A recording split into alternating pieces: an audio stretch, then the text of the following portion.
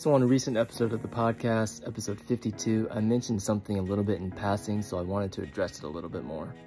The sentiment I'm about to address has been brought up on and off the podcast enough that I thought it'd be worth going into a little bit. Now, although that episode was mainly about gun violence, it was both right after the Jacksonville shooting that happened a few weeks ago and after the first round of Republican presidential debates, which means that a lot of the Republican presidential candidates were asked about the Jacksonville shooting. I'm not going to talk about all the responses, but I am going to talk about two that stood out to me. First, we've got Vivek Ramaswamy. Ramaswamy is hoping to be the Republican nominee for the presidential race in 2024. He's a younger guy, up and coming, really charismatic speaker, and when asked about the Jacksonville shooting, he essentially said this.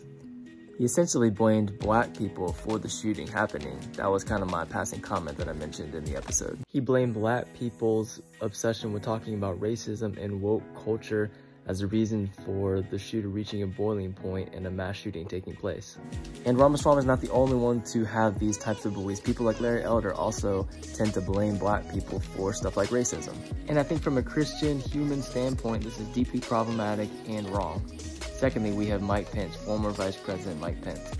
Again, from a Christian standpoint, the Republicans pride themselves on their Christian faith and Christian morals and being pro-life. And I don't just mean as it relates to abortion, I mean as it relates to every single human being. And I don't think that what Mike Pence had to say showed a very pro-life stance as a Christian man and Christian leader.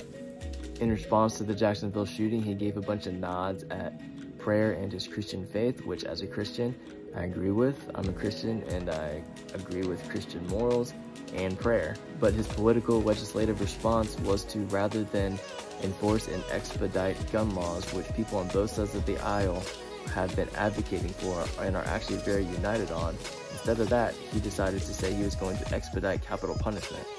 His words were, anybody that commits this type of crime in the future will have zero chance of spending their life behind bars. They will be expedited, capital punishment, the death penalty will be expedited within months and not years, and they will meet their maker as quickly as possible.